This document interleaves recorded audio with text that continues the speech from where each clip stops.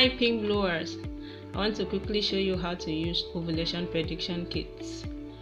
This right here is the brand that we recommend for Pinkbluers in Nigeria. It is very effective and it is also very cheap.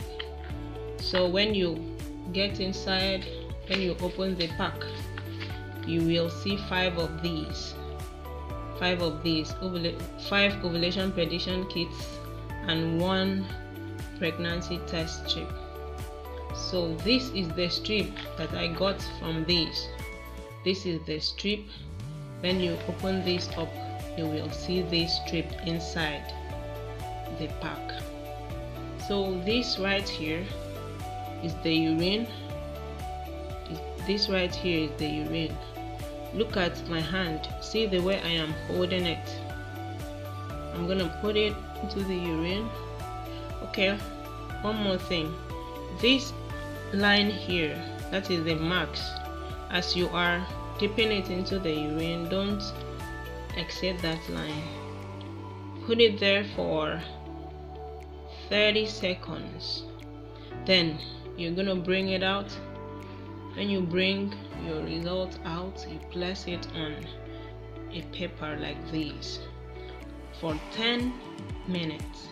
So for this video, I already checked, so we will not have to wait for 10 minutes.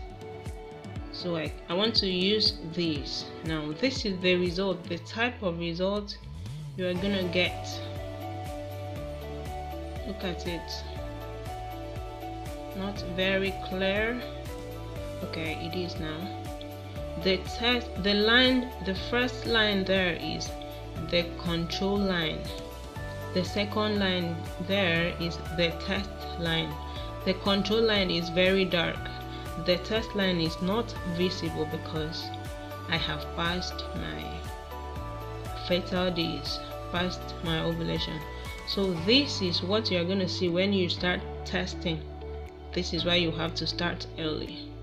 As you are progressing, the test line will become darker than this, to become darker gradually to become darker. So this is how to do it. Open it up, put in the urine, keep for, bring it out after 30 seconds, keep for 10 minutes, then read the results. One very important information: if the control line there, which is the first line, doesn't come up after the 10 minutes, just know that the result is invalid. You may not see the second line if you are not close to ovulation yet, but the test line must always, the control line must always be there, which is the first line. So that is it. Bye.